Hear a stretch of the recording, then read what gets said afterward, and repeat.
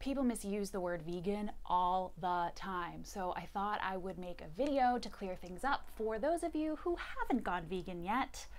Just like that scoundrel of an ex-boyfriend who told you he was the most trustworthy person he knows. Just because someone says they're vegan doesn't mean they are vegan. So first things first, let's get the official definition from the Vegan Society. These are the ladies and gents who originally coined and codified veganism back in the 1940s, so their definition is the definition.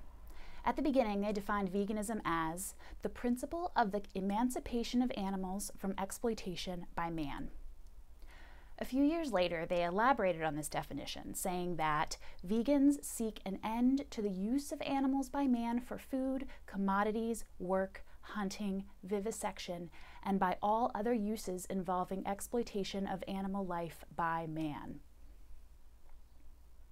The wording of today's definition of veganism can vary, but it's basically that veganism is a way of living which seeks to exclude, as far as is possible and practicable, all forms of exploitation of and cruelty to animals for food, clothing, or any other purpose.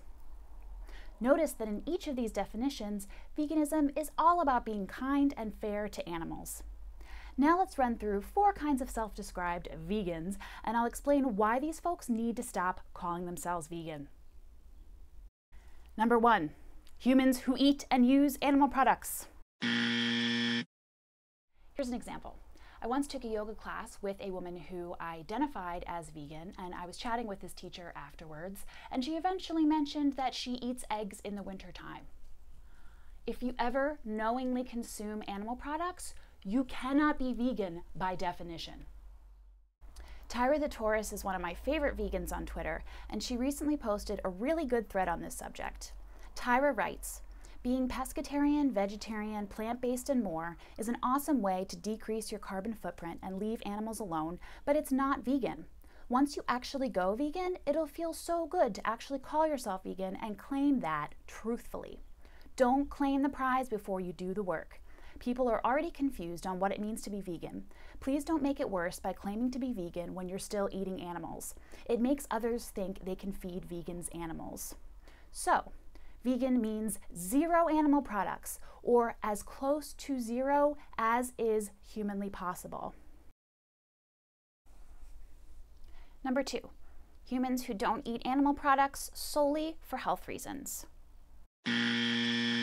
If you don't eat animal products out of a concern for environmental sustainability, but you're not really concerned about animal cruelty all that much, then you're on a plant-based diet. If you don't eat animal products because they're bad for your health, but you're not that concerned about animal cruelty, then you are on a plant-based diet. You could call yourself a dietary vegan, but you're co-opting a phrase that doesn't really apply to you. By the Vegan Society definition, if you are not primarily for the rights and the dignity of animals, then you cannot call yourself a vegan. Number 3, humans who oppress other humans. If you are a white supremacist, a racist of any description, if you are a Holocaust denier, if you think it's okay to separate children from their parents and keep them in cages, if you think that anyone who doesn't look or sound exactly like you do is inferior to you in any way, then I don't care what you call yourself, you're not vegan. Side note here, people sometimes argue that Hitler was a vegetarian, but that is absolute nonsense. Why would you believe what Hitler said about anything, let alone his diet? He lied, like he lied about everything else. Hitler ate animals. He liked to tell people that he was vegetarian, but he wasn't. Stop using the worst human who ever lived as an excuse to continue hurting animals. 4, humans who stop eating animal products only to return to eating and wearing animals later on. If you used to be vegan, then you were never vegan. You don't care and then somehow stop caring. That's not how compassion works. So some of us are actually vegan and some of us are only self-described vegan in air quotes. So when we talk about veganism, let's keep in mind the actual definition, which is all about the rights and the dignity of animals.